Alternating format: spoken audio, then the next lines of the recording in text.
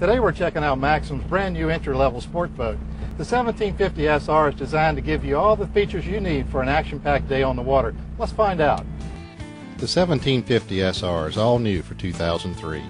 It's a great beginning boat for those who are looking for a little more pizzazz than the typical starting sport boat model. It has features which make it a perfect day boat, and she handles with ease. Although not a high-performance boat, it does have the muscle for skiing and delivers a pleasant ride. Up front you have room enough for two adults to ride comfortably with storage under the seats. The seats are well cushioned, and there are cup holders for those ice-cold beverages. The standard windshield opens easily, but remember it doesn't have a latch to keep it open underway. Maxum uses backing plates and cleats that bolt from underneath, giving a smoother look to the cleat. The back-to-back seat on the companion side of the cockpit releases with a lever and folds out to create a full wide sun lounger. The companion side has a cup holder, safety rail for underway, and the glove box conceals a stereo and a 12-volt adapter for your cell phone.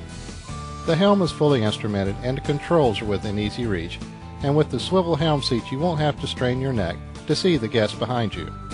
In the sole area between the seats is a large storage space for wakeboards and other large items. Speakers, cup holders, safety rails, and long side pockets round out the cockpit. At the stern are two more seats separated by the engine hatch. Access to the battery and other mechanicals are through these seats. The engine hatch is hinged and has two pneumatic arms to assist opening the hatch. The standard 3-liter engine has a remote oil change and block drains. Remember to use 2 wrenches on the remote oil drain to prevent unscrewing it from the oil pan. The 2 blue lines are block drains for the handy handle to lift them up from the bilges without burning yourself.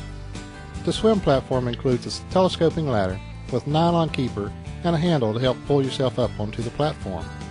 The entire area, including the engine hatch, has non-skid for boarding when wet.